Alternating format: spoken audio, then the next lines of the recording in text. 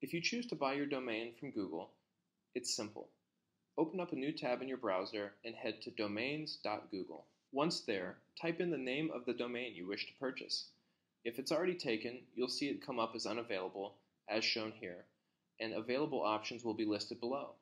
Now if I choose a domain that's not already taken, such as this, you'll see my exact match is available and I can add it to my cart by clicking the plus. I head over to my shopping cart. There'll be a couple of additional options. These aren't upsells, these are just services you can choose to use or not through Google, and then simply check out. Once I've purchased my new domain, getting it connected to my site is easy. Our Showit team will help you handle that. For more information on that process, check out the docs linked at the bottom of this page.